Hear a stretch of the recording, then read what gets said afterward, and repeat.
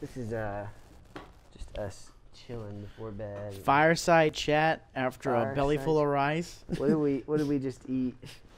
Szechuan. We had pan fried vegetables. With Szechuan sauce, and then we had another pan of same vegetables with peanuts and Kung Pao, man, the Kung Pao's worth it. I actually like the Kung Pao better. Yeah, like I thought you would. with the nuts too. The peanuts in it tastes really good. God I don't know why the crunch is. Like, it's the texture. Have you ever heard about people are addicted to certain types of texture? Like you have to have a number of crunch a day, a number of like thick stuff like that. I haven't. Like I feel like my dad, he's like addicted to crunch. He's got to have like some form of like a chip, some form of a nut, some type of crunch. I'm definitely addicted to the fizz. I need a fizz. You like fizz? You need a fizz? I've just started that. Yeah, I've just started lately. that. It's been mineral water. Yeah. Like when I'm in my unhealthy state, it's soda.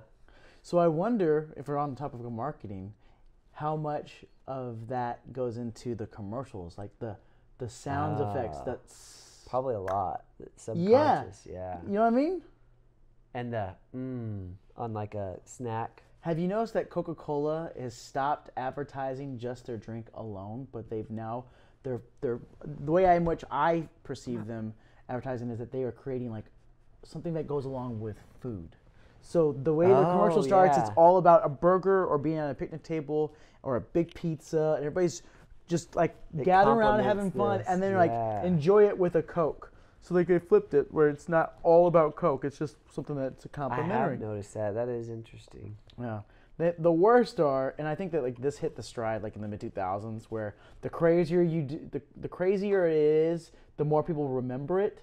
But they oftentimes would happen, and then we talked about this in like some marketing classes. Then I graduated, and I just talk about it with random people. But I love commercials. That's like when I got the marketing degree. Like I was. Well, your undergrad was business, and then my undergrad was marketing. Oh, and then your graduate was marketing. My graduate was international business, but yeah, we studied like macroeconomics and all the other countries and how United States and just what they do to get the most out of their GDPR, Gross domestic.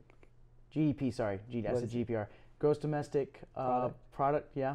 GDP, yep. And so basically how much? It was like my degree was like a consortium of like, some people say like they have an MBA and they do an emphasis and stuff like that, like an MBA with emphasis in accounting, or MBA and emphasis in marketing, or it said international business, but really it was kind of like a business degree on steroids because we had to do an accounting feature, we had to do finance. We didn't take a specific marketing class, but we had to take specific economic classes, and then we had to do like quantitative methods and like regression analysis and like. Was it hard? It was difficult, man. It was difficult. It was a lot more math than I use, right? But I was always attracted to why countries do certain things. Like I was always interested in like tariffs and trades. Like, for instance, like at a United States level, right? What do you think as if Texas was to like divide itself away from the United States? What would their like biggest products that they would sell, right? Cowboy boots. That, yeah, Ali G. But beef. it would be beef, right? Do you think the same would exist in Washington State? Yeah. Yeah, man. Yeah. Or coffee. Oh yeah. Nebraska. Corn. So you think about that on a macro scale, right? Okay. China sells rice to all other countries in the world. So does India, right? And China's area of producing rice is shrinking because their population is growing, and so that's why they have high rices, right? Another something that's like interesting is because China's always been big in that trade, and so has India. You think they would hold it for forever, but Brazil has recently gotten into the rice game, and they started competing on a scale. And so all this trade has gone on since the 1700s, like those spice boats and all that stuff. And so the effects of all that is what I loved about the MBA. But the marketing stuff was cool because my favorite class was consumer behavior, why people make decisions that they do. And it's like commercials compel people, right? So, for instance, in like the mid 2000s, when people ran commercials, it was like all about drawing attention to the screen. And then you have like a little small excerpt about, you'd remember the commercial, you'd tell your friend about the commercial and be like, yeah, but what's the product? You'd be like, I don't remember. And I feel like that's still kind of a trend, but that really, picked up in the mid 2000s, and I don't know why, but I was like trying to think of a commercial I've seen like that. Old Spice feel is a like I big have. time. Oh You yeah. know, you find somebody on a beach, and then like the horse is running, and then the horse's legs don't look the right, and then all of a sudden they're not on a beach, and you're yeah, like, what? that's that. I think they It has did nothing that to do with the that one. benefit of the product. It just has everything to do with the attention grabbing. Geico's really good at it. A lot. Exactly. Yeah. I think that I would say those type of commercials are brand building versus direct sales, where like you're trying to get someone to buy the product immediately. You would be talking about the product. I would wholeheartedly agree. Yeah. It's like it tries to pulls on the emotional ties of something like, hey, if I buy Geico, I'm kind of like, it's hipper. It's You more- trust Geico after seeing some goofy gecko talking about just whatever, or some just like talking about nothing related to insurance, and then at the end like, oh, Geico can save you money on insurance. 15%, 15 minutes can save you 15%. They coined that term. Right. Yeah, which I'm someone that switches insurances a lot because the insurance world, I need like- to do that. I never switch insurance. like the reason Geico says they can save you 15% is because pretty much every insurance company, whenever they have you as a customer, they'll raise it every year. But they want new customers because the long-term value of a customer is worth a lot to them. Mm-hmm. So they'll give you cheap first-year insurance. So what I've started doing is like every year I'll just switch insurances and get that 15% saved. And that's No not just way. Geico. That's like every insurance company. Okay. So I'll search for new insurance. And what is crazy to me for especially auto insurance, I know that one the most. 'cause Jeez, I need to switch. I've been on USA for a long so time. they'll raise your insurance, right? Every year, okay? But what's crazy is they're raising your insurance, but your car is devaluing. It's depreciated. They're depreciating, yeah. So the value of your car every year is going down. Makes no The- sense. The insurance is going up. It doesn't make any sense. So when you get quoted for a new auto policy, It's current it's state. gonna be less because the old companies are raising your price, and the new company's like, well, why would you Why are we're you gonna quote paying- you for an older version of your car because it's older now. Correct. It's just crazy. So like, I've switched from Progressive to Geico to Nationwide and back to. And I just like circle through them and just keep. It's kind of annoying to have to do that every year, but if it's gonna save me $100 a year, God. I mean, again, I'm efficient.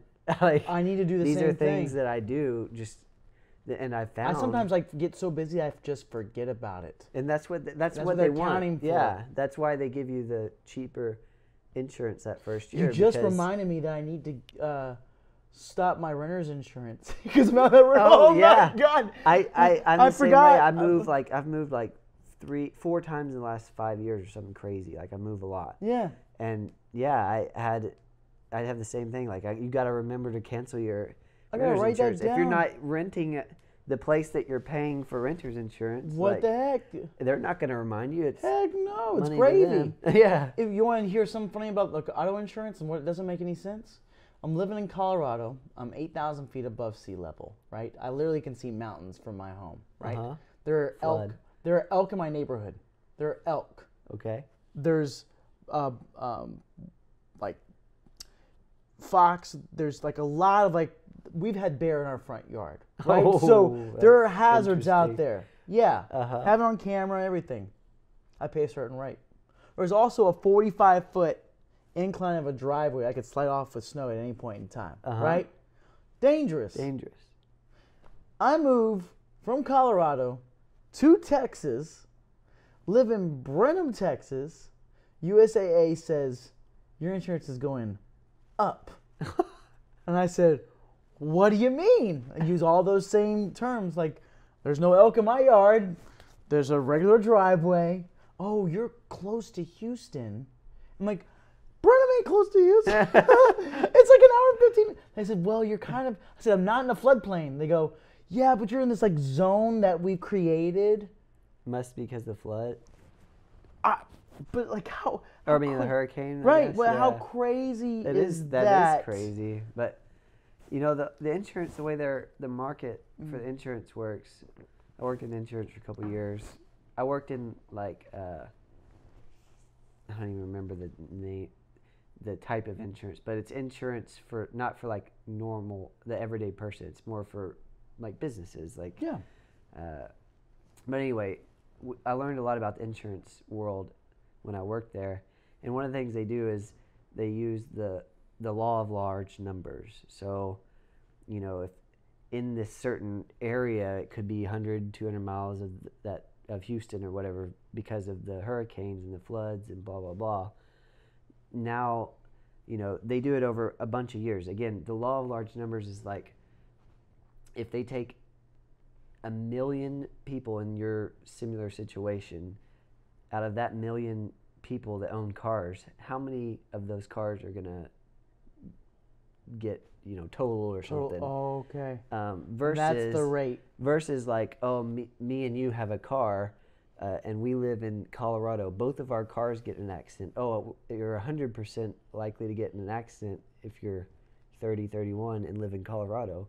That's small numbers. That's based on 2 people. Or, you know, us living in Austin and Brenham, and we've never had a wreck. Like, okay, well, a 0% chance of a wreck. You wouldn't. The insurance companies don't base it off of that. They base it off large numbers. So, you know, over 20 years, if there's 2 floods in Houston and that totals a lot of money, they had to cash out. Yeah, that's probably why they take it in consideration, like long-term this person is going to cost more. And because of the catastrophes of the hurricanes and stuff, they deem that more likely for your car to be totaled than because there might be a higher propensity of a payout. We're going to get more money for you to save up for that payout at some point in time. Yeah, because you're more risk there than the moose the breaking same thing, into your car. But the thing that drives me crazy about insurance companies, and I mean, it's not like a wild thought or anything, but they want you to pay and pay on time and all this stuff. But the minute that they got to pay out, it's like laundry list of items as far as like what could minimize their payout. Yeah. And it makes me think like there's a lot of collusion and BS on there. I'm not a big fan of the insurance world. Like, I get it, like why it exists, but especially insurances that you don't have to have, that you're not required to have, I'm really not a big fan of. Right. Because usually they're just up sales. That's all it is. Or you try to buy a car. Yeah. A warranty. Yeah, the car comes with a warranty. They don't actually make much money on the car. They make money on the warranty that they scare you into. You bet. Doesn't even work when your car gets, like I had a warranty for my car. I had a new car. It was like a 2012 Civic. Yeah. Like a year or 2 later, I pulled out into the middle lane and was waiting to merge. Some person did the same thing, except they didn't look left. So they just kept driving at me in the middle lane until they ran it over my car. Basically ran over it. Like, it totaled my car. My car was like maybe a year old, right? And so where was I going with this? Insurance. So, like, I had a warranty for my car. Oh, yeah, warranty. But that just, like, nothing, like, basically, I had a 2-year warranty, but because my car got totaled, like, my warranty didn't pay for anything, my insurance paid for it. So the warranty was just, like, wasted, basically. Wow. And if I would have I got a very minimum warranty, too. But if I would have paid for one of the really expensive warranties, like... It would have just wasted money. Yeah, and again, that's like a like a one-off thing. Like, if you look at law of large numbers, like the same me, like you don't total your car in the first year or 2 in general, but still those upsells, anytime someone's really pressuring you to, like, I know whenever I went and bought my car, it was like, oh, here's a warranty, it's going to be $4,000 or whatever. Yeah. They don't say that. They say, oh, it's only $80 a month for 48 years or whatever. Yes. But and I'm like, no, I don't want that. And then they're like, okay, well, here's one for $3,000. Correct. Here's one for $2,500. And I was helping Lizzie try to buy a car recently, and I was like, I actually asked if I could speak to the dude, and said, look, man, we could cut to the chase. There's no warranty. Let's just sign for this car. Like, don't run the game, right? So it came with a manufacturer warranty, and they want you to warrant up more money on this. It's a scam. It is crazy. So, like, what I figured, and you can tell me what your experience. It's been probably 6 years since I've ran through this. So when I was getting at my car, like you have the car dealership who sells the cars. Then you have a car salesman. They get a commission on their car, so they're wanting to sell you at the top price. But you can not knock it down. They'll not offer to knock it down for you, but you can usually get it cheaper than that. Anyway, that's another subject. But then they have a separate company who's the warranty company. That's correct. So like I talked to the car salesman. He sold me the car. And he's like, "Oh, here, come over to this other room." Yes. And then there's another salesman. And that's when they do the final transaction. They have finance and all that stuff come in. Here's your car, $12,000, okay, or 15 or whatever. Here we got all that. You're good. And here's a warranty. But now you need a warranty. Yeah, here's $4,000 warranty. It covers you everything. You don't have to worry about anything. It's the same exact I'm experience. like, no, I don't need it. Like, I'll try this one on for size. This one really like. But sorry. Okay, is this? Are you?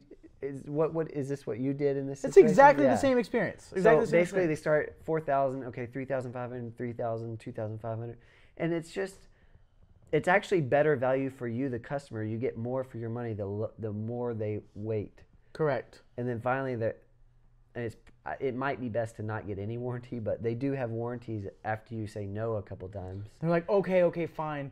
Pay $25 a month to get the $2,000 warranty or whatever. Yeah, and get even the same warranty basically as before, or whatever. But yeah, it's really bad value. The first warranty they offer you, really bad value. This dude was relentless, but what drove me crazy about this dealership was that this new car or used? New car. Okay. New car.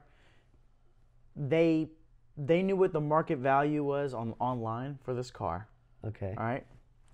And by the way, it's a Mazda CX-5, right? 2018. Okay. Right. They knew what was selling. Let's say that the online price was $5.99 for like pretty much everybody across the nation. And they said, ooh, $5.99 is the going rate. We're going to like say our price is $4.88. Okay. It's kind of like, boy, it's going to catch a lot of eyes.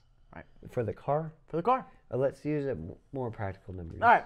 So let's say the price was $25,000. Okay. And across the nation is like the average price Online. for this particular model too. For like the high-end model with all leather or whatever, right? $25,000. And let's say that they offered theirs at $23,600. Like, dang. Wow, $1,400 cheaper that's than online. Just walk in, less haggling. Maybe I can even get it for $23,000 or whatever, right? It's not my car or whatever. The experience is for everybody at this dealership, and I read reviews about it too.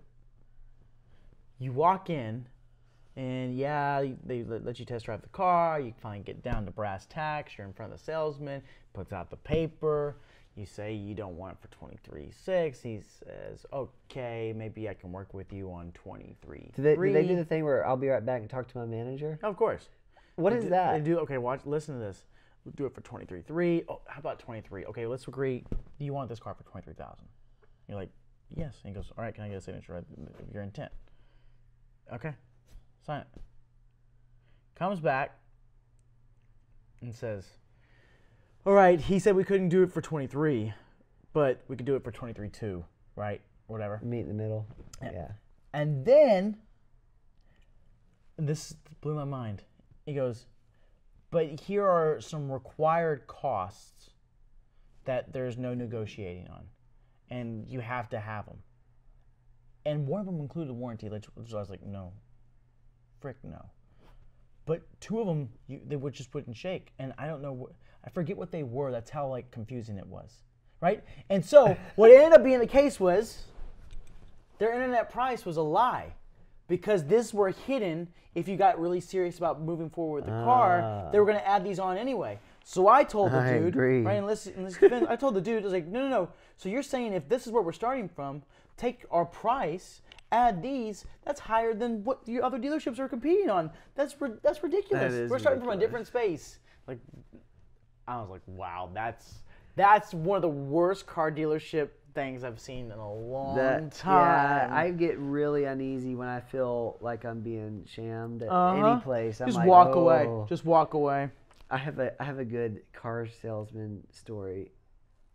So I bought the car 2012 new or 2010. I don't remember.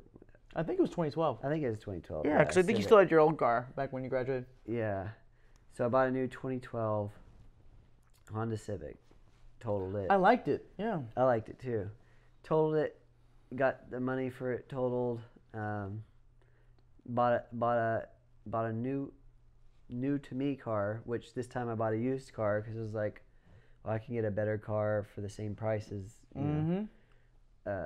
Basically, I ended up getting the same model, but I got to upgrade it for about the same price because it was a used car anyway. Cool. So I got a 2012 Honda Accord, which is like the bigger model. Anyway, so one thing that was super interesting. So I kind of knew some of the sales tricks and whatnot. This time, I was buying a used car, but you could do this with any car. So my younger brother Drew, he had read this book, and I can't remember who it was by, but they had this really cool car buying tactic that they talked about, where they basically make the car salesmen or the car dealerships / car salesmen auction against each other. So let me explain. So I'm just gonna explain what I did, and this is basically what the book said. So I went to car dealership A, found a used car I liked, test drove it, did the whole thing. You know, on the stickers, say it's $12,000, or say it was $15,000. Well, I'll make you a deal. I'll give it to you for $14,500 or whatever. Yeah. I was like, all right. And I knew this tactic, so I was like, okay, I'll be back. And I went test drove next door. Same type of car, is like the same model, different color or whatever, different type of seats or whatever. But say it was $14,000. Test drove it. I'll give it to you for $13,500. Oh, I'll be right back. Let me think about it. So I go next door, and basically you go next door over and over, and they figure out that you're test driving both cars, and I'm trying to remember exactly how did it you worked. introduce them to? But so like, Did you say I basically told them like, that's cool. But this other I dealership kind of over played here? naive, but I knew what I was doing. Like, so say car dealership A. Let's see, how did it work? So I test drove one, and I was like, oh, that's cool, but let me go make sure there's no other, I might want a different color or whatever car of the same kind. So I went next door and test drove it. So they knew I was going back and forth. And then, you know, as I'm walking out the door, they would chase me like, oh, well, I'll give it to you for another $500 off before you leave or whatever. I was like, oh, well, let me go test drive one last time or whatever. So I go back and forth maybe 2-3 times. And as I'm doing this, they're getting lower and lower in their price, right? So originally they start $500 off the ticket, and then $1,000, then $1,500, and I got it for like, I ended up getting it for like $3,000 off of the sticker price, which was like $15,000. So I got it for like $12,000. But anyway, the final move was like, oh, it's okay. It was just the air conditioner or the heater. Yeah, I can't remember it exactly, but basically I was like, I called the last person. Oh, I know so I was at car dealership B. Sorry, this is really confusing. I was at car dealership B, and I knew I wanted the car from dealership B, right? Okay.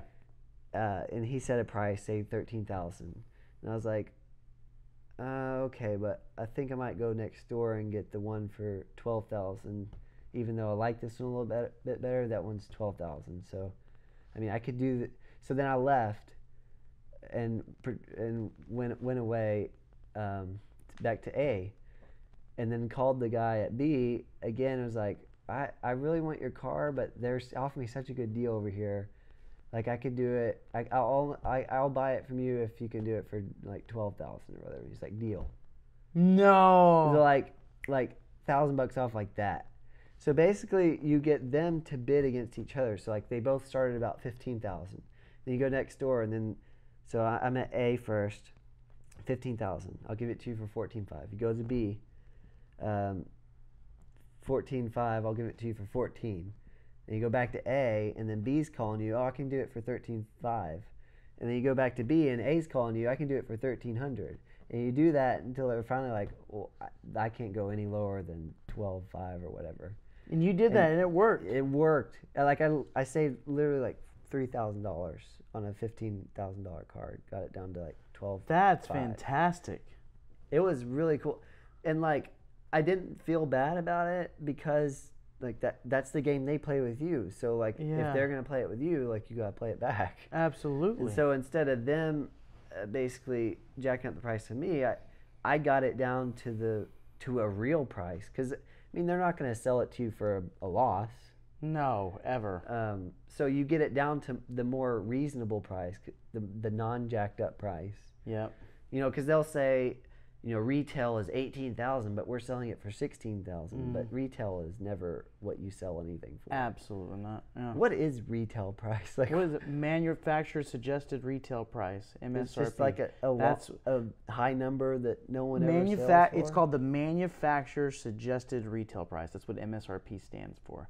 So if Chevrolet makes this truck, as a manufacturer, they suggest the retail price to be X. Okay, that makes sense. So they'll suggest $35,000. Yeah, and then it's up to the dealership. Sell it to the dealership for $15,000, and then the dealership sells it for $20,000, and then it's the manufacturer's suggested retail price, and they go, and the dealership goes, well, you know, we bought this car for X. We're really gonna sell it for this, and we can. But they're suggesting we sell it for this, so it looks good. Yeah, exactly. Makes sense. Yeah, actually, what's funny is I wonder what the actual cost is for. Yeah, that's and I think with that method I use, it's basically like trying to figure that out. Because again, if the MSRP is $35,000, but the dealership pays $15,000 for it, and the dealership lists it for $25,000, you know, you have $10,000 to work with. Those are made up numbers. But you can go back and forth and call around and say, hey, you know, I can get it for $23,000 over here, or I can get it for $22,000 over here. And eventually they'll be like, no, I can't sell it to you for that. Like, I'd lose money. The car business is really, I haven't dove into it. I know it's a lot of fun to shop cars. And the test drive. Yeah, and it's also, because the internet has become so pervasive, it's also kind of like difficult for car dealerships to compete, because you can get on Auto Trader now and go, it's not 75 miles radius, it's nationwide. You can find a car in Chicago, Illinois. That's the same car that that you're searching for in Dallas, Texas, or Austin, Texas, and go, that's like $3,000 difference. I'm just gonna fly up there and get it, come back, but you never know what it's gonna be. Yeah, you know? that is interesting. Yeah, I never really liked doing big ticket shopping like that. Like, it's always feels kind of scummy, like especially with the warranty stuff, and it's just like, that stuff kind of stresses me out. It definitely stresses me out. It's just like it's such a house shopping. I've never bought a house, but I've shopped for a house. Like, and I realized how nice it was to have an apartment where you don't have to worry about anything. God, man. Fixing your air conditioner. Like, we had our air conditioner go out here in the middle of summer, and it was I remember that. I was over here. Oh yeah. I was over here. Y'all had like a black, it's like trash bags everywhere trying to. It was horrible. Yeah. And yeah, but I mean, I didn't have to worry about paying $1,000 to get it fixed. No, my buddy had his air conditioner bust. He'd been in his house for 14 years. His air conditioner busted. $8,000 in Colorado. $8,000, and get this, when he was trying to save up to, like, he had his family and him survived without air conditioning for 2 weeks. He had him in a hotel for a couple days, and then came back and were like just gonna power through. It's the middle of the summer in Colorado. Jeez. Yeah. And then all of a sudden he loses his job, and he finds another job. Like, he gets severance pay, right? So they like, sorry, you're laid off or whatever. Here's money for a new air conditioner. We're gonna give you 3 months of pay, but you have no more pay coming in. Like, oh crap! So he found a job, and luckily he found the job before the severance pay ran out, so that was like a bonus for him to pay for their. But it's a budget buster, dude. Yeah, you gotta have a big emergency fund for house stuff. Right. And yeah, man. What are your thoughts on houses? Like, I just that's my new. It's kind of like my new thing now, because I just got into it. So where are you with it? Like, are you pro buying house or not? Very pro. And what's the reason for that for you? For me, All right. Okay. So teach their own first off, right? Because a lot of people, there's a lot of research right now that says like millennials are less. There's a less rate of millennials buying houses than ever before, right? As far as young people coming up, it has to do with a lot of like debt out of college, right? Makes sense. It has to do with the fact that housing prices are getting crazy, right? In a lot of the metro areas that these people are moving to get jobs, be it Seattle, Denver, Austin, whatever. I mean, I don't know if you heard, but Apple's expanding. Oh yeah. Right down the road from here, they're building a new billion dollar investment, 533-acre campus, 5,000 people initially. They want to raise it to 15,000. Apple's going to become the largest private employer in Austin, Texas. Wow. That's going to be crazy, right? Yeah. We already have numbers. This is a long way of saying why I'm pro, but California companies are coming to Texas like crazy right now. There's an article that Lizzie sent me that over 1,800 companies are moving from California to Texas, just because it's like tax friendly and all this stuff, right? And I'm a big believer, and it does take some time, but I'm a big believer in like, okay, if you're gonna earn money, right, the best ways to help make your money work for you is to invest in things where your money can be used in something that it will go up in value. So I'm a big believer in like, if you can't afford it, try to buy somewhere that maybe the home value will be better in 5 years or whatever, right? So you're looking at it as an investment. As an investment play. That's one of the main reasons I see. Like I think of, everybody's got like, well, if you're trying to retire, you have like some form of a retirement account or whatever, right? Again, teach their own. But I think the biggest investment you make in your life, theoretically, is a house, right? Because I am of the opinion, I think you are too, like no debt is a good way to live, right? Yeah. And you live within your means. But like really the only significant debt you should really take on in your life, unless you can save up, hundreds of thousands of dollars, right, is for a house. So some of this stuff that I saw when I was looking for a house, which has been like 3 years now ago, probably when I was really kind of researching it and looking, was that houses lately, and I don't know what lately means, maybe like the last 10 years or something, whatever, they haven't been raising in value more than either inflation or something like an equivalent investment, say just buying stocks or whatever. So what are your thoughts on owning a house if it actually, just pretend world, if it isn't actually a good investment, like it's an okay investment but not a good investment? Are you still pro house in the sense that you have your own space, you can do a garden or whatever? Okay, so beyond just like, let's say you're lucky enough to buy a house where it does go up in value over the course of 5, 10, 15 years, right? That's great. Good for you. Lucky. Let's say you live in an area where you buy a house and it doesn't go up in value as you expected. There's one other component that's a little bit different the reason why I'm pro houses. For the past 10, 15 years that you've been spending apartment money, let's say your rent is $700 a month. Multiply that by 12, then multiply that by the number of years. That amount of money is gone from a leasing or renting perspective. That amount of money that you put into a house, from a principal standpoint, is there.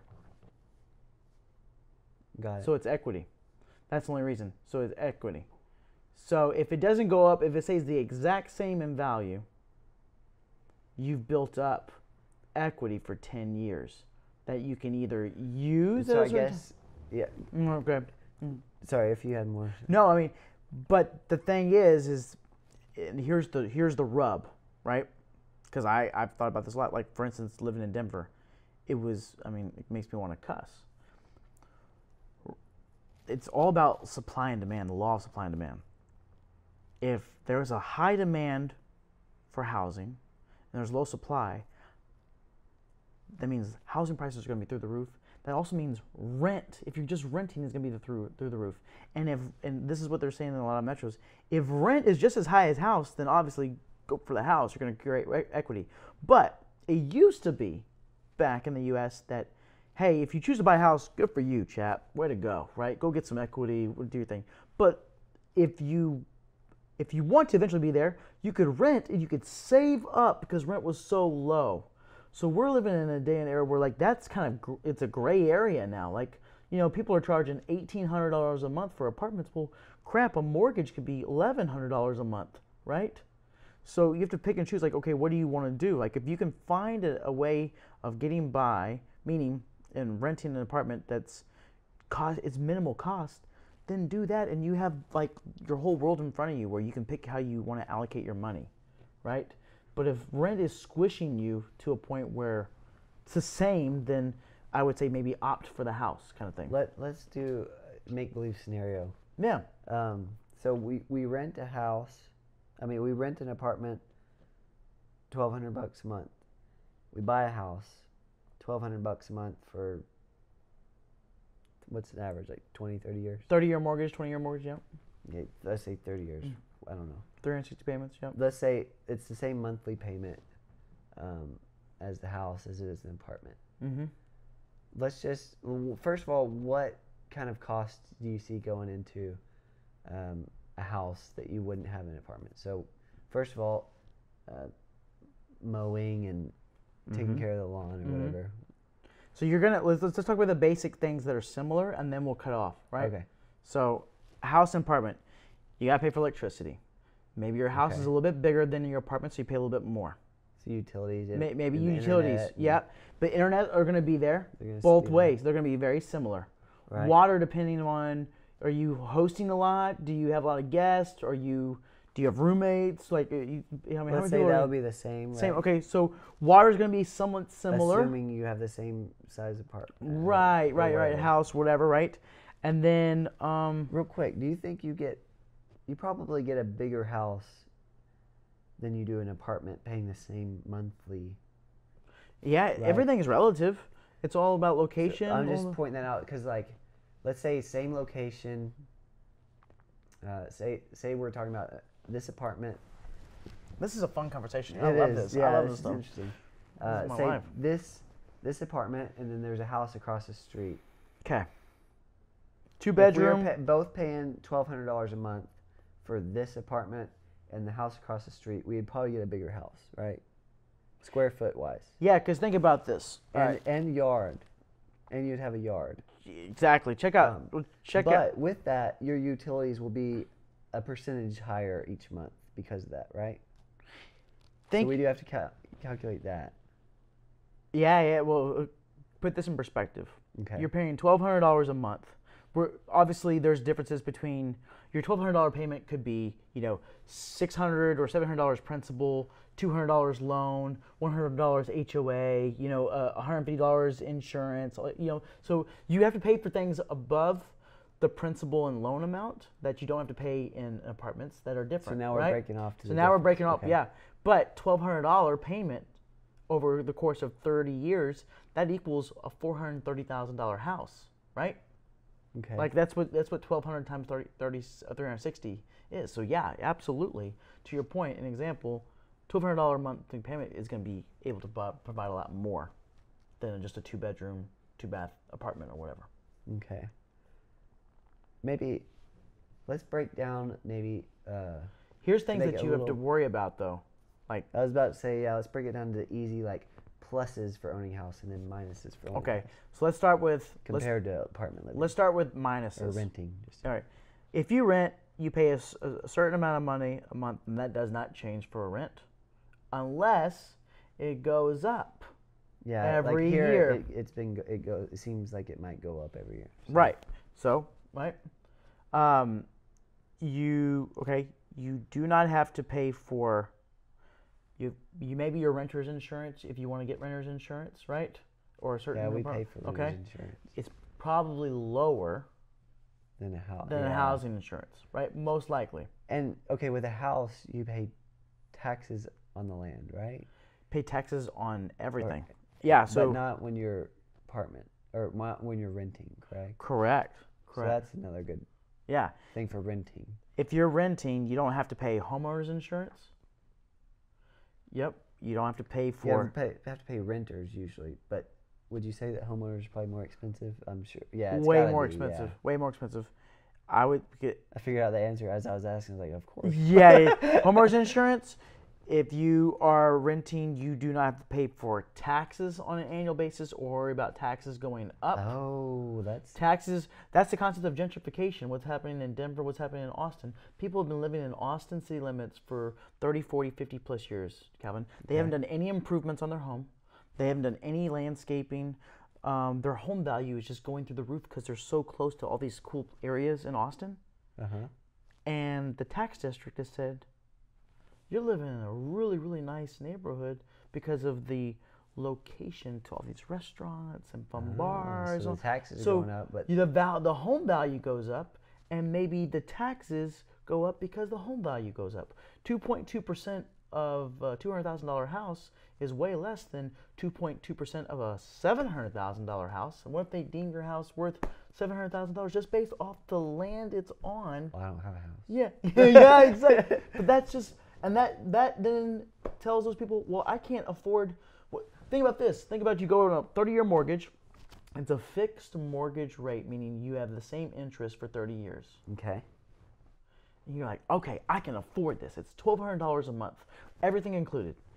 My payback for the loan, in combination with the interest, because every time you get a loan, you pay the principal, which is the amount that the house value is, plus the interest on Which the loan. right now is probably what, like 4 to 5? 4 to 5, yeah, Percent. depending on your credit score, yeah. 4 to 5%, 2019, 4 to 5% for A 30-year mortgage. 30-year mortgage. Yeah, I would say anywhere between, probably because the feds are raising it, it's probably between 4.5 and 7, depending upon your credit score, right? Okay.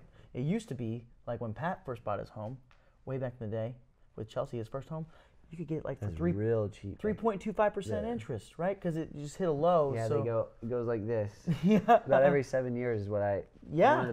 one of the few books I've read, that was one of the coolest things, was like, over 7 years it will go from like, 7% home and auto interest rates, and then they go down to two or so, and then the Federal Reserve decides, oh, we need more money in the system or whatever, it goes up, or exactly. however it Economy's works, stronger. Let's raise the interest rates. When the economy is low, let's get people to buy into these low interest rates, right? So when we need people to buy stuff, we lower the interest rates. When we need them to slow down the economy, we raise them so that people won't buy as much. And it's a strong economy, and maybe they have more money to do it. I don't know. And another reason to do that is like to help protect the value of the dollar, right? Is that kind of? It does. I never really understood quite. Hey, look, if you and I understood it, our podcast would be through the roof. Here's how the Fed works. Yeah. Here's how the Federal The Reserve Fed. works. I mean, people All right, we'll that get back to homes then. no, I'm just saying, like, people that study this for 30 years don't understand what the Fed does. You know what I mean? Sometimes the Fed is a guessing game. Like Ben Bernanke wrote that book, who was managing the financial crisis. I mean, they're mathematicians, but they're making calculated assumptions on how it's going to affect the economy. That's interesting. When I was really big into the stock market, which was like from like 2010 to 2015. And we used to talk about this all the time. Like that was our thing back in 2010, was like stocks. Hell yeah. You and I were just learning stocks, and like we were studying it all the time. I was reading books about it. I hardly ever read books. I was reading books about stock market. We learned a lot. And that was one of the things, is like they were, a lot of the stock people was like, oh, the Federal Reserve is about to make their announcement. And so like that, they had a huge impact on the stock market based on, oh, we might raise rates or we might lower rates and we might keep them the same. And it was always a big deal when the Federal Reserve came out and said their stuff. But yeah, like I know it's important, but again, kind of like what you said, I don't really understand it. I mean, I understand on a very basic level. Right. But that's interesting that they go through all the math. They probably use a bunch of math and guesswork to try to figure out how their decisions are going to impact the economy. Well, I mean, what was it? What was that term used in the mid-2000s? It was like a made-up word that like spoke. The term meant federal injection of money.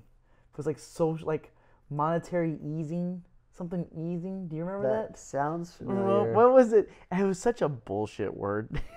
Monetary easing. Fiscal easing, Federal Reserve. Hold on, this is gonna blow. Quantitative easing. That sounds Quantitative familiar. easing, also known as large-scale asset purchases, is an expansionary monetary policy whereby a central bank buys predetermined amounts of government bonds or other financial assets in order to stimulate the economy and increase liquidity. Quantitative easing. I do remember. Can you remind me if this was part of the quantitative easing?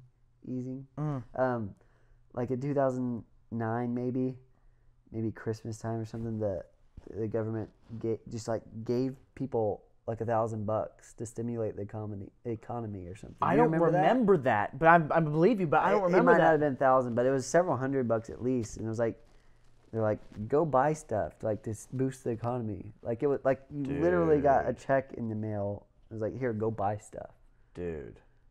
And it was back when the economy was crap. Like, oh yeah, it was the worst. Yeah. You want, while we're on like macro monetary policy and everything like that, you want to know the coolest things I heard from a podcast one time? Yeah. It was the history of how the Brazil real came to be about. Their currency that they use. Okay. All right. The Brazil's currency used to be based on the United States dollar. Okay. The United States dollar used to be backed by gold. For whatever reason. Isn't it still? It's not. Really? Yeah. Yeah, I know. It was in the 80s when they were some. Are you serious? It was an economic crisis. They pulled it off of gold, and it wrecked Brazil's economy. Wrecked it. So much so that inflation went through the roof. People they really didn't know how to really tighten in and understand how to normalize the economy. And you know what they did? What? It's an amazing story. There should be a movie about it, in my opinion, because I was like, what? Netflix. An economic. There was an economist who got together, and they said the only way to normalize our economy is to help create a fictitious currency. Bitcoin. Kind of like that. But real life Bitcoin. But they called it the real, like the real currency, and people would earn reals based on certain work.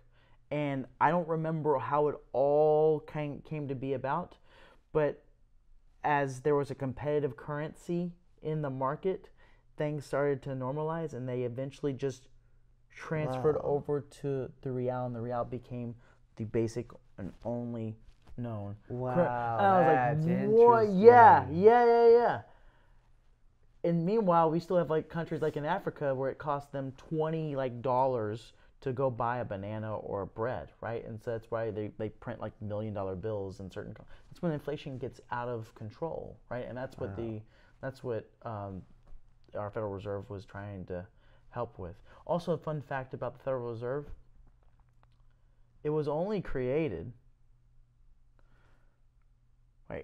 How's the year that the Federal Reserve was created was the year that the IRS was created. Huh. So as soon as the Federal Reserve came about and they would be able to print money, a side organization was created to collect money.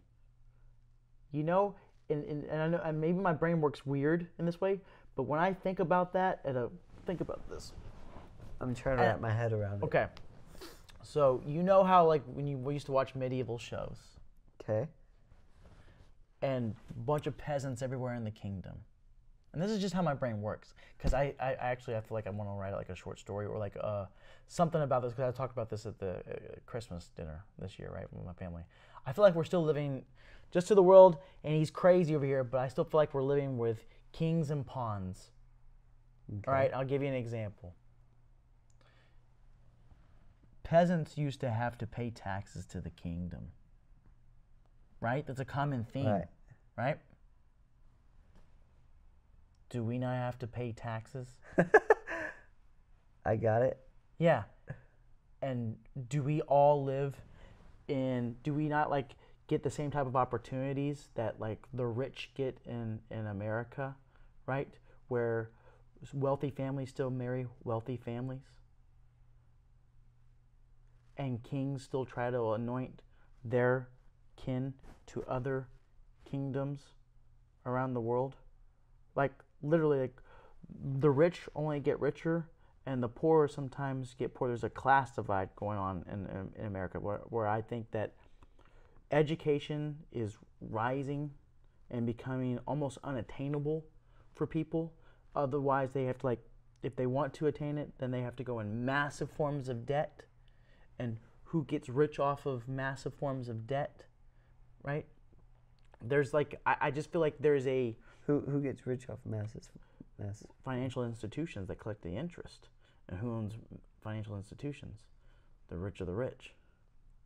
So I feel like I feel like there's almost like a game going on. And I know that sounds like weird in conspiracy theory, but I feel like there's still a pawn to king relationship between the rich and rich and the poor. I would say it's definitely way more likely for poor to get rich and poor to move up than, medieval times by quite a lot. I would think, especially with the internet coming about and giving everybody a chance to do whatever on there. I mean, I would say it's a rarity. I would say that the amount of people that have random success of internet junkies, like recurrent term millionaires, that is not the norm. My argument would say that they are an anomaly, and that's a really great story to highlight. But if you look at the masses, I feel like your financial wealth over your time has to do with, yes, you would work hard, but there is still a glass ceiling, right? You can work hard, but you'll never be like yacht status with this guy who was born in an East Coast family who grew up learning 3 different languages, and his parents put him to prep school, and he went and became, went to Harvard or went to an Ivy League school, and then because of his network with an Ivy League school, he has a bunch of friends that got him jobs at another company and they just keep on earning more money, and it's based on what they're exposed to.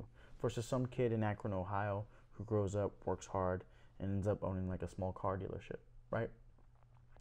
I just feel like there's a class divide. Like who you grow up around kind of puts you in a position of like how much wealth you're going to have in life. Not that it matters, but I feel like you are more of a proponent of your environment and who you know than what you know is more important in that aspect. Maybe. I don't know if I've thought enough about this to give my opinion. So. Yeah, sorry to go down a rabbit hole. No, it's all right. Weird. So you think owning a house is good? Oh shit! This should have been recorded. This guy's gonna post him like, who the hell is this dude? No, but I don't. Oh man, yeah. I actually have gone I've done a lot of thinking about it, and one of the reasons why is I don't see a lot of women in the tech industry, nor do I see a lot of African Americans or Hispanics. I see a lot of Indians, right, in the tech industry and stuff like that. But I mean, I remember going to, nothing against, let's just say a company that starts with micro and ends with soft or whatever, right? You know what I mean? Or a company. I just remember walking the halls and I don't see that many ethnicities. And what started happening in my mind was like, oh my God. And this is what started making me thinking okay, maybe this stuff isn't crazy, but I probably shouldn't talk about it to everybody. You don't have to. No. But think about this. Harvard was created in 1600s? Really? Yeah, well before the United States was developed. Harvard was created before the United States was developed. It was created by the Native Americans? No. Wasn't Jamestown created in 1664? Right? History is not my strong suit. I have no idea. I don't even know what happened last week. Yeah. So the United States was founded in 1776, right? But Jamestown was the first town in the United States in Virginia and was established well before 1776. And then education system was based on the Bible, right? And like a lot of universities have like a Christian background because that's how you evangelize education. You would learn how to read so you could read the Bible, right? But Harvard was created well before that. People, think about this, old money, people were getting their undergrad, master's, or doctoral degrees in the 16s and 1700s. So you talk about old money, people that come from the line of their ancestors who had doctoral degrees and just college degrees dating back to the 1700s. Fast forward to 2018. Think about how, like for my family, my dad was the first guy to ever go to college, his entire family. Put that next to somebody whose family has gone to college since 1710. And think about the people that they have grown up and interacted with and all the opportunities, right? Over the course of 200 years, that's going to make a lot of difference in your genetic makeup as well as... I think someone like you will be way more hungrier than that person, though. I agree. Yeah, I think that's a huge advantage. I agree. But here's where here's where I'm stifled. Maybe you can help me. There's research that if you grow up with less, you work harder for more. Just like we're saying. Okay. Right? Like you and I, we probably didn't get all of the gifts that maybe we wanted at Christmas time. Probably didn't always get like our favorite like branded shoes or shirts or whatever, right? I will say that I mean, our family wasn't rich, but I would say that Christmas time I was pretty spoiled. You were pretty spoiled? Okay. But I will also say that me as a person, I don't actually really like gifts. Nor do I. As far as like, I like a gift if it means like, hey, I like you and I care about you, so I'm getting you this. It's the sentiment and the thought. In the thought. Yeah. More, but a gift as in like, hey, I'm getting you this because you want it. I don't actually like that because I don't feel like I earned it. I don't feel like I did anything. I actually agreed. Like, so I grew up around people that, God, this is like really sad. I never wrote down a list, maybe like beyond the age of 10. And I actually would feel guilty if like, you know, I had friends who were in their mid-20s where their parents would call them and say, hey, what do you want for Christmas? And that question just makes me feel icky. That's like the most disgusting thing. Like, no, my parents don't do that. They haven't asked me. They've never really asked me what I wanted. I've only just gotten what they could provide, right? But what I noticed is I didn't grow up with getting everything I actually kind of like sometimes desired, right? Which instills some type of good understanding that, look, money doesn't grow on trees. You got to work hard for it. And if you want something, save up, put some effort into it, and go get it if that's what you want to do, right? And there's research that, you know, kids that are just given everything, they don't understand where it comes from, that their parents had to work hard for it. So whose side are you on? Are you on the side of the kid that didn't get much growing up, or the kid that came from the family that's been going to school since the 1600s? No, I'm obviously on the side of the kid that didn't grow up much, right? Uh-huh. But what I'm talking about, we're talking about two different advantages. We're talking about two different things, though. Yeah. Two different things. You inserted work ethic, right? And how somebody could be hungrier. Uh-huh. I say to that absolutely and agree up to a certain point. There will never be. We definitely like. There's never gonna be. If you're working hard and not smart, it's definitely like kind of pointless. You're just a hamster on a wheel. Even if you go out and get all the education that mankind can get, I still feel like there's a class divide of people that money will make money, and you will never be where other people will be. And that's why I think it's important that you don't put all your thoughts into putting value on like financial goods, right? And finding happiness in that. But it's astounding to me how people that maybe try to live the American dream will always be stifled by a glass ceiling versus others that are born into something. And because you're born into something, you will, rise based on your network of your family. Meaning it's more about who you know, not what you know. I don't think about this topic enough to even give good. Like I don't even know what to really say. Okay. So Sorry. no, you don't need to be sorry. I feel like it's becoming a one-way conversation. I feel like I want to participate, but I just don't know how. Okay. And I don't want to just BS stuff out of my head and not really. I'm sorry. Yeah. No, you're good. I'm just expressing that so that we can try to find something different that we can both discuss. Because I just feel like I'm not able to participate, and I feel kind of bad that I'm not participating. I'm sorry. Okay. No, well, you're good. To break down the house thing, right? For me, when I think about buying a house, I think about can you find an apartment at a way lesser rate, and are you able to save money to do things that you want to do in life or that you want to like save up to spend money on? And if you can't, if you're in a position where rent is just as much as a house, then obviously the easy decision is go into a house. But if you go into a house, you have to consider the added cost beyond just the rent.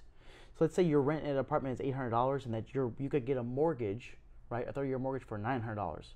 Well, that's not equal because your $900 mortgage only covers the cost of your home, the principal and the interest associated with it. It doesn't cover your $120 a month for homeowners insurance. So now instead of $900, And now it's $1,020. $200 lawnmower. And you don't. How about fix how about every not year. even like those variables? But how about just another form of like your monthly payment? How about a $250 in addition to your principal and interest and your homeowners insurance? $250 to cover your taxes. So that $900 then soon balloons up to $1,400 a month just to cover your basic living, like just to cover like the ability to walk into your house. Doesn't cover electricity, utilities, any of that stuff. So all that stuff starts to balloon up. I will say this about the renting versus buying. Growing up, I was way more, I guess, mainstream. I don't know what to call it, but like, I want to go to college, and then I want to get married to my high school or college sweetheart, and then I want to have a family and have, a house.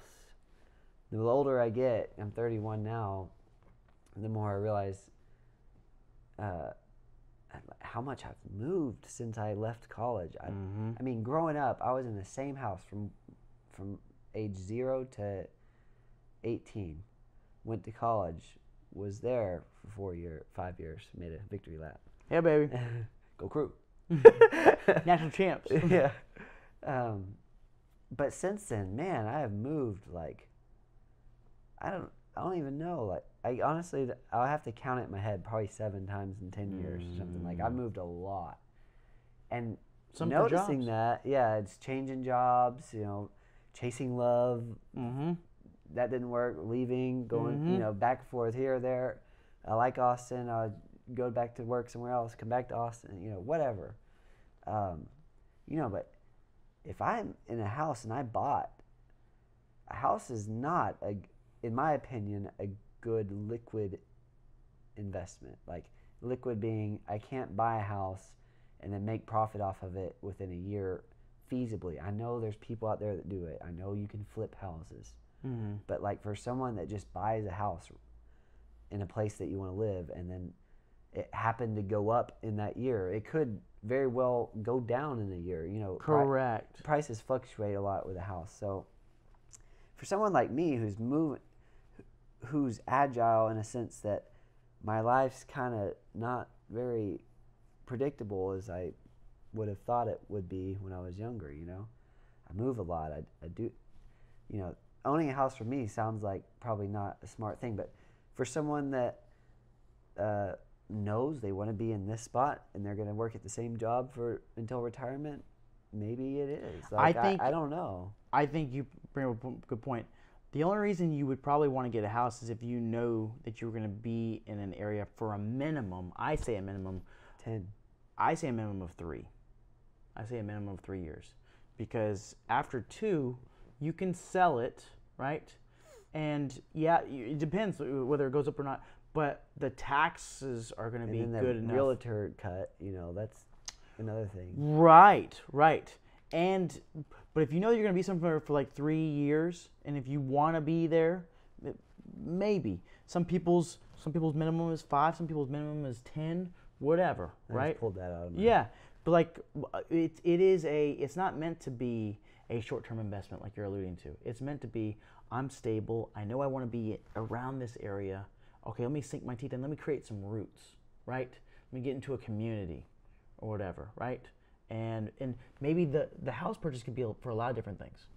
It could be that I want more bedrooms so I could host, or I want that garden, right? I want a piece of property so I can create a garden, or I want a backyard for my dog, right? Or I want a backyard for my daughter. Or it can mean a lot of different things to a lot of different people, but it definitely, in my opinion, is for a longer term investment.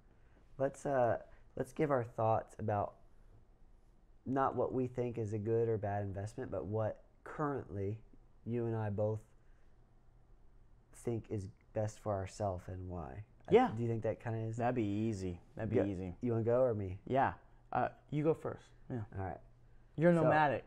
So yeah, I mean, I didn't think I would be as nomadic as I am, but I'm definitely, since I was, left college at the age of 22 or 20, however old I was, Mm-hmm.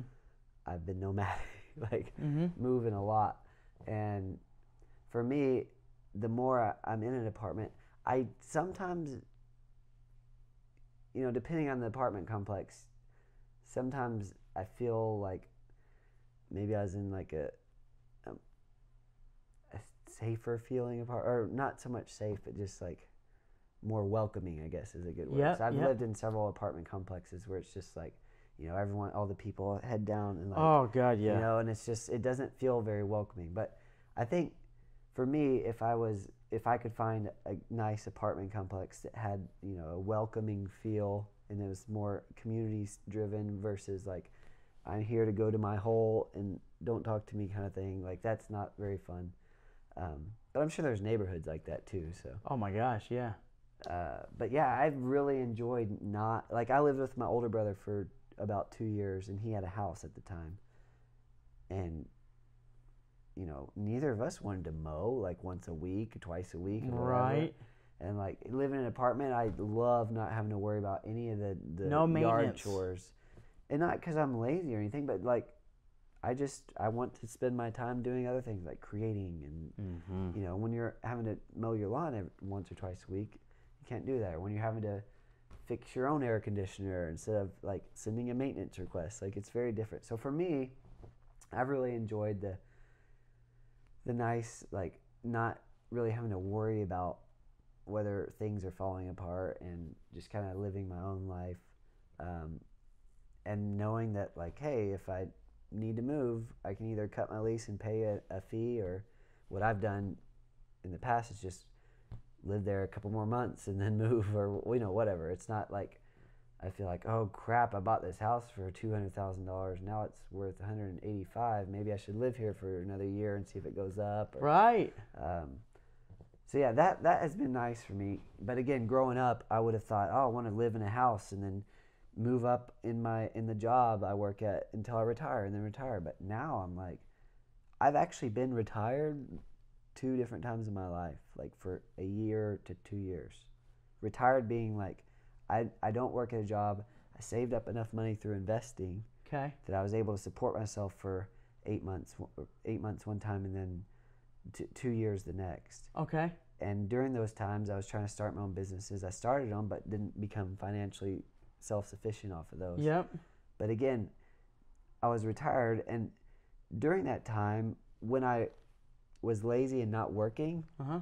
and it turned into me just being like retired, wanting to hang out with people, everyone's working. And I know when like you're older and you retire and other people are retired, it's probably different. But for me, I did not like it. I did not like not having something to do every day. Right.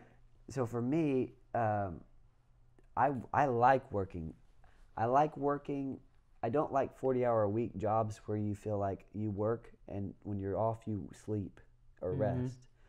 I've worked in places that felt like that. It's like, oh, you go to work and then the weekend's yours, but you just want to rest. That's no fun. I'm kind of going on a tangent, but back to the house thing. Yeah, I went on I went on my tangent. But I don't really know how to contribute. now we know how each other felt. It just goes to show that you turn on the camera and you get to talking. You might just start talking about what you want to talk about. Both on our soapbox here. Yeah, love no, it. but it's crazy. Why don't you like the 40-hour week? Tell me a little bit more about that. I just feel. Do you feel like you could ever work on a 40-hour week job? I personally feel I could work 80 hours a week if I was like the boss of my own company and doing projects that were fun to me. Okay. Versus working 40 hours a week for a boss that just does not care about you and just completely devalues your work. And quite frankly, you could give a shit about the work yourself. Yeah, it's just like entering stuff into a computer, like stuff anyone could do, like it just whatever. But as far as like the average 40-hour a week job, I don't think I would like the monotony. The 140-hour, well, anyway, I don't like the monotony. I don't feel like, oh, I'm just gonna do this repetitive thing for 30 years, retire, and then live my life. Like I personally, I've had, when I was retired for 2 years when I was starting Streamline Gaming, my website where I teach people how to make and sell their board games. During that time, I hired someone part-time. She would work 20 or so hours a week with me. I worked so much during that time, like on that project. I worked with her. I would work with her in the morning. She would get done. I would work. I'd go out with Nassus to the river. We'd swim. I would come back at night and I would work, get up and do it again. And it was that was like the fun part of my life was that work. Right. So I could do that like 80 hours a week, 100 hours a week, because that's fun to me. I'm getting to make the decisions. I'm getting to be creative and use what I've learned versus 40 hours a week. Do this way. You can't do anything different because this is how we've done it for 20 years. Where's that report at that I asked for? And just like, yeah, that's. You had a bad experience with it. Well, and just, I don't particularly like having a boss in general. Okay. Maybe that's just like the entrepreneurial in me or the creator in me, or I don't know what it is, but I don't like being told what to do. And not like in a rude way, like I'm, which is probably, to tie it back to the house thing, probably a reason I wouldn't want to own a house, because then I feel stuck. I feel tied to that house. Oh, okay. Like I feel less agile. I can't make a decision like, I want to work on this project, but I need to be in Denver for this, because that's where okay. whatever that, whatever. Yeah. So for me, apartment is what I would like. Yeah. Or renting. It doesn't even have to be an apartment.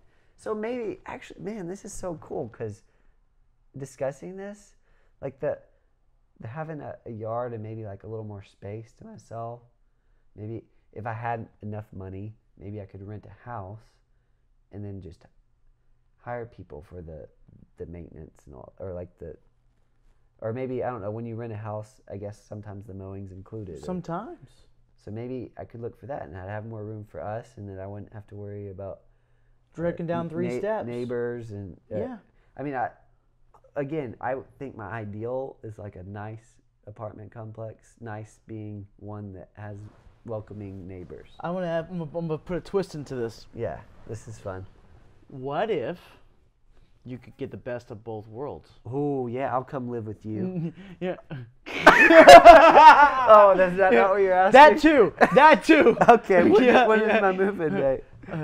We're gonna move in with Uncle Justin. Yeah. What if you could live in an apartment-like setting where there's people all around? Instead of the third floor, you're on the first floor, right? Maybe like you have like a small little backyard with a sliding glass door or whatever. And yet, instead of just paying rent, you pay about the same amount of money, but you own that apartment. A condo?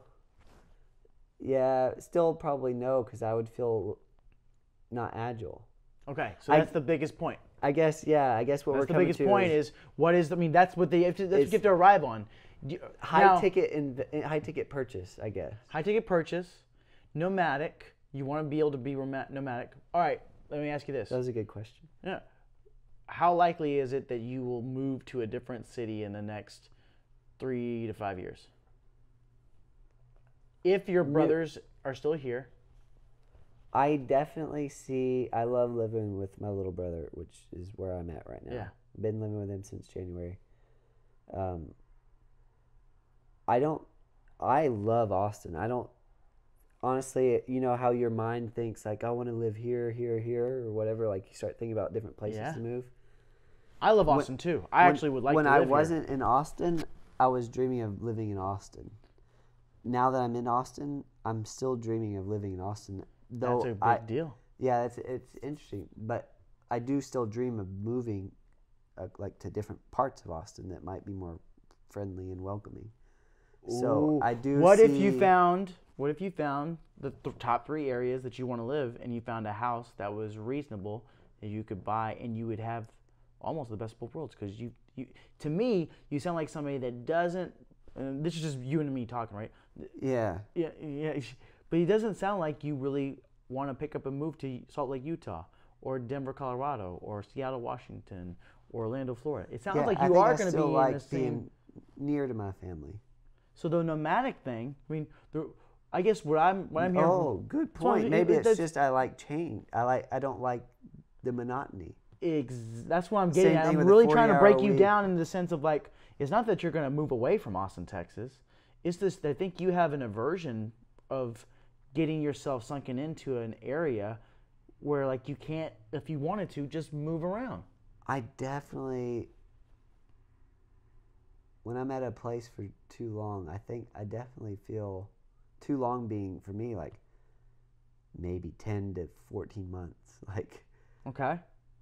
Even if I'm enjoying it, I feel like you need a change. I need a change because, like, I think I get, like, whenever something becomes repetitive, when I feel like I did this the last 8 days, like, I need to change something up, and so I need to eat Szechuan instead of Kung Pao. Yeah.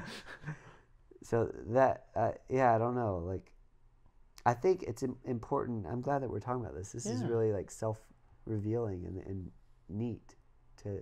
Because I think being self-aware is really important for your career. Oh my gosh, yeah. For your life, like, to dictate how you live each day. Man, this last year, I have made so much progress in the self-awareness field. Like, I'm super happy that I've focused on that this past year, especially since February. I've really been trying to figure out who I am, like what I want in life, not just for me, but for those around me, and trying to make it happen, taking some, scary steps, changing jobs, changing the place I live, trying something. Me too. Maybe I won't have enough money for it to work, just different stuff. But that is kind of living. Yeah, that's, to me, is living. Like, oh, maybe there's a chance me being a pickleball and tennis coach in 2 or 3 months won't work out, in a sense that I won't have enough clients and I'll have to find a new job. Mm-hmm. That's a very possible thing. It's a real just thing. Like, and with my websites and with my personal brand, there's a very high likelihood that I keep losing money every month or every year trying to build these websites and build my brand. But to me, it's me being creative, it's me being me, and that's worth the risk. Like, for all the money I've spent more than I've gotten, and all the time I've spent into it, it's a lot of time, it's a lot of money into my creative projects.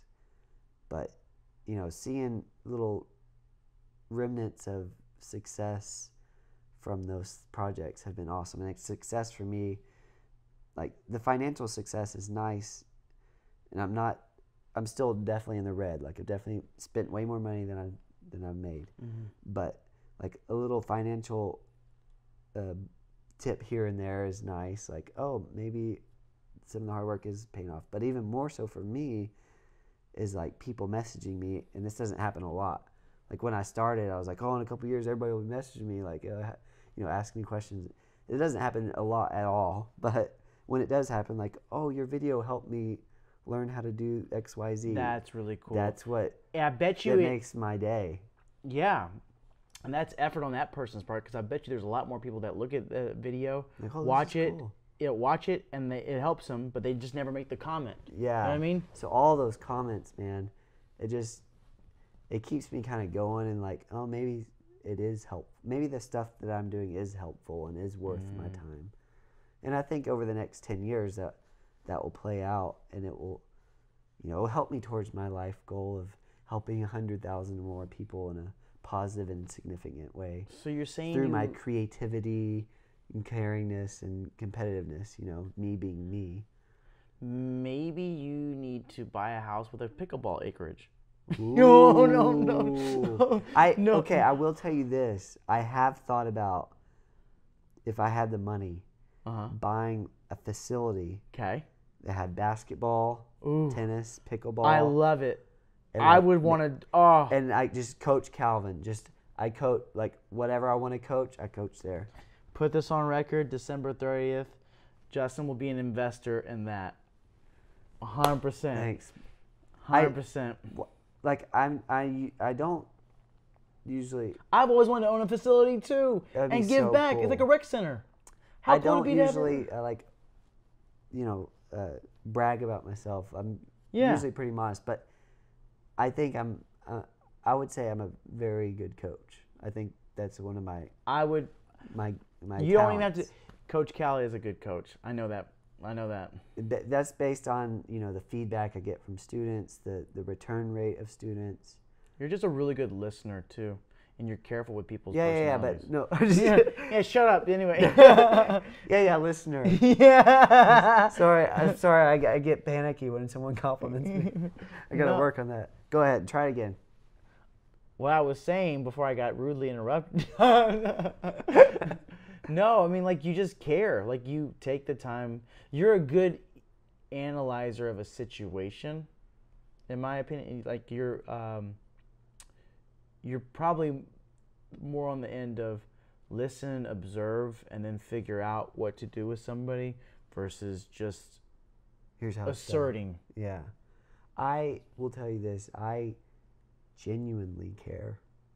Yeah. I really do, especially when students.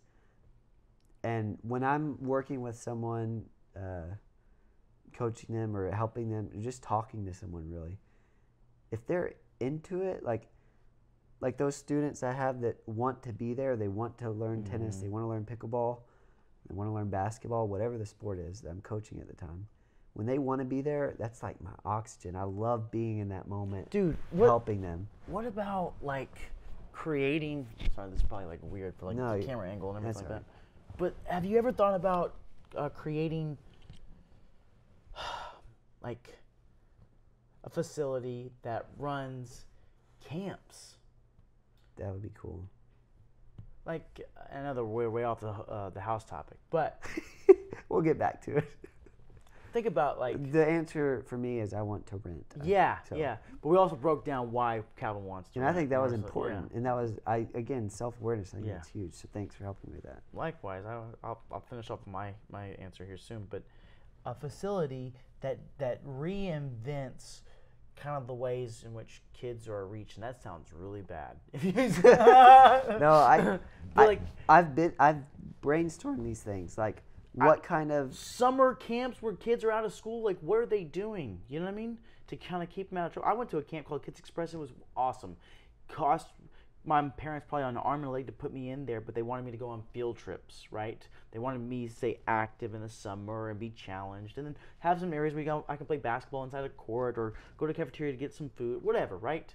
But I was active, and I want the same for that for Jules, but I also want like to help a community kind of thing. You know what I mean? Like for me, a big population that I'm interested in is people with intellectual disabilities and developmental disabilities. I've worked in that field for 8 years or however long. Yeah. Since 2008, I've taken some years off here and there, but some of my best friends in the world have intellectual disabilities, developmental disabilities. honestly, I can say this. At the beginning of this year, in January, or maybe it was early February, whatever, uh, I coached a Special Olympics team, and we were out of Elgin, where I was working at the time, and I had been coaching them to prep them for 10 months leading up to this tournament. And then we had the tournament. We go in the tournament, and you know the story. Like, there's 10 divisions. We were in the 8th division, one of the lowest divisions. Okay. But we had been working so hard, and our facility wasn't big, so pretty much whoever wanted to play was playing. Yeah. I had them sign up. I had them, commit to practicing for the event. So if they didn't practice a certain amount, it's like I made it like a basketball team. Absolutely. Like show what up for we practice, would do. you're gonna play. You don't show up for Right. practice, you're not gonna play. Whatever experience we had in high school that was so fun, like I wanted to replicate that for them, minus the The yelling. the abuse. Yeah, exactly. What are we talking about? There was no abuse in high school sports in Texas. Yeah, minus the abuse, I wanted to replicate Mental that experience for the players. And I can tell you, I know for a fact that was that made most of their years. And I know it made mine. Whenever we were done, so our division had 3 teams in it, 8th division out of 10. We win the bronze medal. Yeah, of So course. 3 out of 3. Yeah, exactly. After the podium, my guys and ladies, all the athletes on our team were pumped. My assistant coach, who also had an intellectual disability, awards me with Coach of the Year, Oh, Coach Calvin. Yeah. And man, that just made my life. Yeah. And I was like, I want to do this. Like, I want to coach every day if I can, or whatever. It was awesome. And so from then on, as I continued working there, I kind of got burnt out in the day-to-day. People stopped wanting to play basketball. It was hot, this, that, the other. You need a I new stopped influx of coaching. kids. That's why the kids cycle through for coaching too. Yeah, so I stopped coaching there because no one really wanted to play, and just whatever happened there, but I was like, man, and I noticed I was burnt out because I started looking for jobs, and I noticed all these jobs I'm looking for are coaching jobs. Like, I think I want to coach, Yeah. So I just went out on a limb, and I'd been playing pickleball and tennis at the Austin Tennis and Pickleball Center, and finally went up to the guy that ran it, Lincoln, who I'd talked to a bit, just as as me, a customer going to play there, and then finally was like, hey, I've coached tennis before. Can I coach here? And within like a month or so, I was out there coaching, and it's been amazing. So chasing that dream was really cool. And again, a lot of it started with me coaching that Special Olympics team. And I'm hoping to coach them again this year. Even though I don't live there, I'm hoping I get to go out, coach them. There'll be a new energy for it. They've been out of practice for a while, so maybe they'll be wanting to play again. And again, if people are into it and they're wanting to be there, I love coaching. When they're not, and there's a lot of kids That's hard. Their parents make them go or whatever, and they'll just literally just not do anything. They'll just like stand there, and it's so frustrating. Okay. But man, I love coaching people that want to learn and better themselves. Have you ever thought about going into a coaching job, like for a school or for any of that stuff? I think I have thought about it. I definitely would guess that I prefer, again, it's the whole boss thing. Like at a school, there's a structure and a hierarchy and all that I don't stuff. think I would do well. You know what I see you being like really good at too is like if you had a facility, right? Being in charge of some leagues, like hosting. I'm planning pickleball leagues. Like, this is interesting. Lincoln, the guy that owns the tennis center, pickleball center, he asked me when I first started, like, oh, you can organize leagues. I was like, I don't think that's me, like I don't. And here I am, I kind of got this pickleball tournament thrown on me, but as I've done it, it's been kind of fulfilling in a sense that I'm helping other people get to compete and meet new people. Like, it's kind of. You could almost turn it into nice. like a hot tournament in Austin, right? Yeah. I mean, flyers at like, pubs downtown. It's accessible. People can come out like. And as you say about the leagues, like, we're probably going to play in leagues next year, and I'll be running them. And where at first that was kind of like terrifying, like I just want to coach. Part of coaching is kind of I think a part of what I like about coaching is introducing new players to each other and helping them find people that they're compatible with for playing a sport. And that's kind of satisfying for me because I kind of become matchmaker for athletes getting to, not romantically, but just, when you have someone that's a really good player and someone that's a really bad player, they probably won't like playing together. But when you can help some people that are kind of on the same level introduce to each other, and then they become friends, like that feels good to me. I don't know. It's part of the helping 100,000 more people. But again, we said this off camera. I want to say on camera. All right. So the helping 100,000 or more people in a positive and significant way for me sounds kind of like, oh wow, Calvin, you're so great. That. It kind of has that vibe, which for me, I was telling you, it's kind of like a selfish thing in that I've noticed over my lifetime when I'm nice to someone, in general, they are going to be nice back, or on average, they will be more nice than than if I'm neutral or, mean. Of course, they're not going to be nice, but I've noticed this, and I think if I just live the way that I would want other people to live around me, then that will rub off on people the same way that a negative person will rub off on someone. It makes sense, right? Very much so. So I'm really trying to do that, and create... Calvin, stop being an asshole at grocery stores. He's really started being a turd on the court, No, I haven't. Wait, what?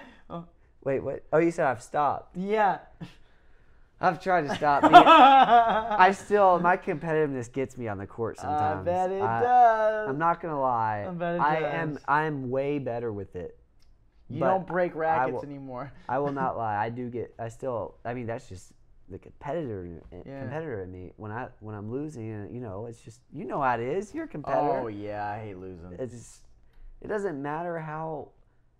I do better with the social games, but when it's a competitive match and maybe the person I'm playing against is kind of my rival, it hurts, man. Oh, even when you're just playing for fun, it hurts. Oh, of course. And that, I don't think that'll ever get out of my system, which is why, again, I've noticed this. I'm not going to get rid of that competitiveness in me, so I'm going to embrace it and help others, learn how to be healthy competitive versus unhealthy competitive, throwing stuff and breaking relationships because of a game, which I've done. Have you? Especially when I was a kid. I mean, tell us a story about that. Oh man, you should have seen me just so mad at my grandma when she beat me in video game baseball. No.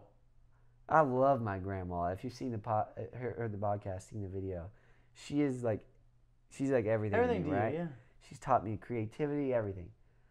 I lost it when she beat me in whatever the baseball simulator 3000 Nintendo game, and she never beat me again.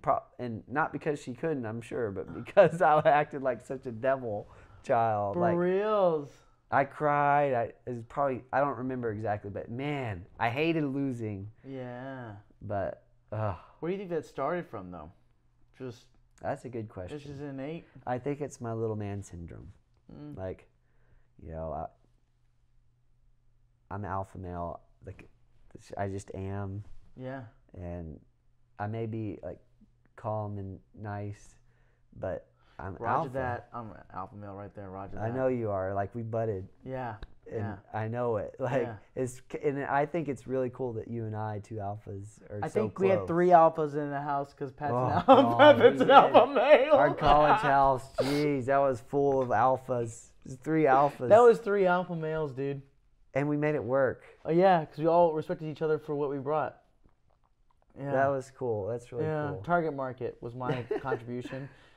Pat's was... I guess we were never really, we all had the same goals. We never really, we never really wanted the same thing. We're all in our different swim lanes. Yeah.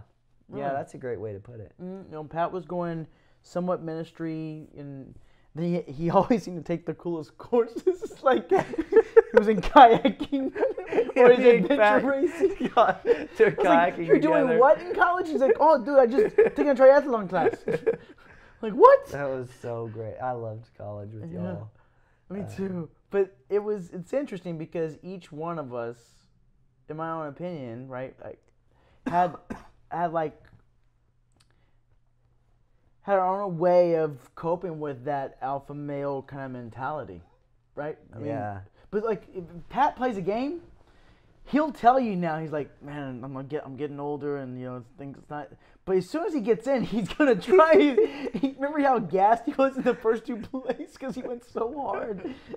Like, calm down. Yeah, man. we don't really have two levels when it comes to competing. No. It's like you go until you die. Yes. Like, and intramurals, man, we were so competitive. Do you remember soccer, so how hard it was? Because like we couldn't affect the game as much in soccer as we wanted to. Well, and we played the championship 4-on-5 or whatever it was. I don't remember that. Tell me. I don't remember that. We had some. We were pretty good. One or two of our players, they couldn't make it. They had to study or work or I don't know what, but we still almost won. And that kind of broke our intramural championship. Because we had won football, basketball, we had won basketball for 2 years in a row. Yeah. Or whatever. It's true. And then the soccer, and then we couldn't do it in the soccer. We came up a goal short or something. We were down a player, but. Don't get me started. Oh my God! And but Calvin's grandma could hear him from there. My grandma's ears perked up. She's like, Calvin's upset. I forgot. Did you know that like I got injured in soccer? Was it junior or senior year? I think it was junior year when Pat and I were living in that other house, and you would come over to visit all the time. Right? Remember that? No, that was so a lot of fun. I remember our favorite time, like my favorite time, was like when you would show up unexpectedly. Like, yeah, Calvin's here. And then I'd leave unexpectedly. Yeah, and then you're like, oh, where'd Calvin go? But then I get mad at Halo. Yeah. Oh, talk about we butted heads on that. Oh man. Jeez. I did not accept losing. In Halo very my well. God, no. The best was I knew I was the worst at Halo amongst all four of y'all, amongst all of us. It was you. It was always between David and Pat, who's gonna be second and third, and I was always the one. And when I lost, I was out. It was out. Because David made it so competitive too, because all the crap he would talk, right? It was fun though. Like it was so fun. I it was remember fun for all of y'all because I was losing constantly. I was just the guy that was like, okay, Justin's gonna play. So what made that something interesting about that time of our life was that was one of the best times in my life, and what it consisted of was going to some fun art classes for me or whatever, which was awesome. So being creative. And then being competitive, doing the intramural stuff with you and my, Pat, my good friends. And then, just basic, simple life stuff. We didn't have no worries in the world. Like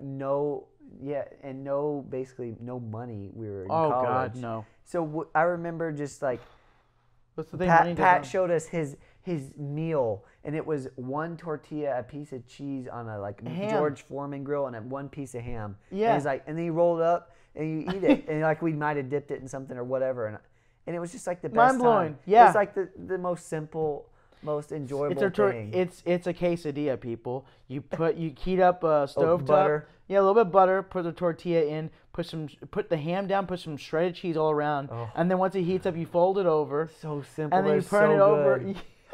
and not just like I could eat that now and it'd still be good. I still eat it. But what made it it was just like us sharing that together, and us just that's what we had, and it was more about David Orside would come over and bring over the bean dip and Fritos. That was good times, and you're right. And to that point, you don't need a lot to be happy. You're right. So when we talk about a house, apartment, there's not like a sense of like going after money or going after like financial means. It's a difference in where people are, maybe even in their life. Like, for instance, for me, I have a little one now, right? And I've got to think about, it's not just my future, but it's, my daughter's future. And, it's weird, like, how the brain works. Like, you become a parent, you instantly, like, think about what you had, and you kind of like, well, maybe I want to show something new to my daughter that I never got a chance to have, right? And so I grew up with friends that always had, like, a little bit of land here and there. You can just, build a bonfire or go explore, or they got to be one to host their friends over and go explore together on these little trails. I like how you're and all that answering stuff. the rent or own Yeah. in this. And so where I'm at in my life is I know that my daughter's going to be in a certain town and going to grow up in a certain district to maybe, So you're going to be there. So I'm going to be there and be a part of her life, and maybe what I want to give to her is like a little house on a little piece of land, right? And yeah. And maybe with that she gets to see different animals grow up in that land too. Maybe she gets a little goat, right? Maybe we have a little like miniature horse or a donkey, and we name it something, and it's fun for her. Maybe she gets a pig. Maybe we have chickens. I don't know. Do whatever. Yeah, whatever you want. But you can't have a pig. I can't bring a pig in this apartment. You could have a small little miniature pig. You can? Yeah, they have miniature pigs In the apartment? I don't think they allow it. Certain apartments do. I know. Certain apartments allow rabbits. So I'm still on the rental side. Yeah. Bring my pet pig. I'm absolutely obsessed with these pigs that don't grow any more than 20 pounds. They're like mini pigs. Is that like legit, or is that that's legit? But I mean, legit being like there are some scams out there where they said this is one of those, and then you get it. Boom. Yeah, exactly. Within a week. Yeah, you already named it. You're not gonna give it up, right? No, the kids love it. From a car salesman. Exactly. That's the pig rate. No offense to the car salesman. None whatsoever. Yeah, but that's one of the things where my mind is at. Like, okay, I know where I'm gonna be. Maybe it's not even where I want to be, but I'm gonna be there, and I want to create something for Jules that maybe I didn't get to have. And that doesn't necessarily mean that I get to give her everything she wants. And I also, that's a good point. I want to teach my daughter. So, for instance, one of the things that's on my mind, Jules is 18 months old, right? By 5 years old, I want her to know how to make dinner for the family. What I mean by that is, it's not hard to make dinner. We were just talking about how easy it is to flip a quesadilla, right? Right. I want her to be able to know how to open up a can of soup, turn on the burner to medium or low, pour it in, take 2 pieces of bread, put some butter on them, put them down, put a slice of cheese, make some grilled cheese and soup, and do it safely and securely.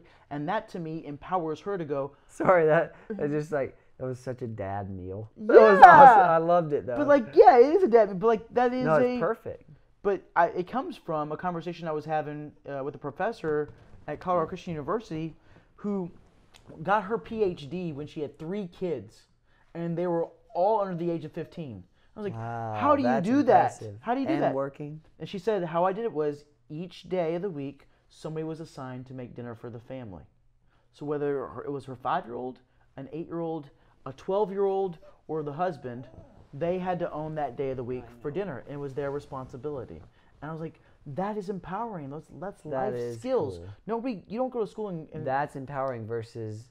I know I can do algebra. I didn't have that, so I'm going to give you all of that. Right. Instead of I'm going to give you the resources to be able to do all this. Knowledge is power, man. That's cool. And that's what I really want to focus on, as far as a parent, is not. And they talked about. Have you ever heard this lawn mowing parent mentality? Lawn mowing parent. That's what they're calling it, lawn mowing parents. Where the child sits on the. Well, they say anything that gets in the way, they just mow it over. Oh. Any roadblocks. I was thinking it was more literal, the kids that sit on their parents' lap when they mow the lawn, Bond. Right. That's helicopter parents. Opposite. Yeah, helicopter parents, the ones that are all circulating around. All right, so lawnmower is what again? They always move out all of the roadblocks that are in front of the kid. So the kid never thinks life is easy. Correct. Yeah. To the point of a kid forgets their water bottle that they love, and they can't go a day of school without it, and the parent has to take off of work, go home, go pick up that special water bottle. You have to. I definitely see that. You have to go through stuff to understand. 1, it's not all about you all the time, and 2, that's what life is. It's about overcoming challenges, right? And that's what all the podcasts we've been or I've been telling you about is seeking challenges and overcoming and accomplishing things. And that's how, when you said you were retired, but you still wanted to do something, that's innate in human nature. Progress. And you have to accomplish something. Have a sense of accomplishment. I definitely have that. That's what fuels people to continue to be positive about themselves internally within your own inner voice. And I want to instill a good work ethic for my daughter, but also I want her to be exposed to certain experiences that maybe is like a kindling or a spark to something that she wants to pursue. Like I want her to know where vegetables come from, so I want to grow some with her, right? I want her to know that's how. And you want to own that land. Yeah, and I want her to know, like, hey, maybe sometimes if you want to do something in life, you gotta get your hands dirty and do it yourself. You can't always pay for somebody to do something, because that came from a different generation where people back in the day. I want a watermelon. Okay, let's grow. Let's grow watermelons. Or I want some pumpkins. Let's have a pumpkin patch. And that's for me is a bonding agent for my daughter too, right? Because I'm teaching her something that maybe I'm teaching myself at the same time. Yeah. But it'll help us be on a project let's together. Figure it out. It's a project. It's a father-daughter project, right? And so that's some of the things that I have in mind, and that's why I want to pursue that right now, right? If I didn't have a kid, be out there. I love Jules. I can't imagine life without her. But if I didn't have a kid, maybe I wouldn't be living in this country. Maybe I would go and live in Costa Rica or something like that, where I don't have to earn a lot of money and I can live. Like that's where I'm at. Maybe that'll happen someday where, I have a little bungalow in Costa Rica and you just come down and visit and work on projects together and go to the beach. Neighboring bungalows. Yeah. That'd be fun. That's a bucket list of mine. I've always wanted to own a small little something outside the United States where friends and I can just go. Just whatever. Interesting. Yeah. I think we're being summoned. I think so too. Is it past your time to go walk and get a treat? Oh, his head. Walk? All right. We'll end our podcast, okay? Yeah. Dude, that was fun again. That was good. I like the laid back, just us talking. Yeah, and I feel like, if we get into a topic like that when I started, no, I had no problem with it. I just didn't Yeah. I felt like I was just watching the conversation, right, as opposed to right. But I mean, it's fun just talking. It is. We got a lot of interesting topics, and buying cars. I think that's kind of pretty practical for people out there. We can also do a little bit better job of refining it and getting to okay, here's your 5 reasons why you want to buy. Here's your 5 reasons why you don't. As far as house and apartment too. Yeah. This definitely brings up. I definitely want to think about this more and research it, even just for myself, because I should probably figure out what I want in life. And what we kind of discovered here is maybe it's not so much me buying or renting; it's me wanting to be mobile and what's really underlying there. What starts what gets me thinking about something really cool and your minimalist personality, which I mean, if I didn't have Jules, I would probably be more so in your headspace. Yeah. Is this? You getting? Now stick with me here, and you may say, "Oh no, that's not for me." I think. The tiny house. Ooh. So you mobile house that you own. Right. It's basically. Think about this. There's a log cabin manufacturer. Oh shoot. There's a log cabin manufacturer out up northeast, in Ohio, that I almost bought. Okay. For $28,000, which is not a crazy lot for a home. Right. Brand new. Comes fully with a kitchen, sink, storage area, tables, a place for a mattress up top. There is a built-in fridge. Everything you need, 300 square feet. 300 square feet, that's all you have. And it's a log cabin. And all you need is a car or a truck to pull it. You can live anywhere in your... Wow. Anywhere. That's cool. You can go to any national park, hook it up. It's a mobile log cabin. I'll show you online here in a bit. I am obsessed. Good night, everybody. Night.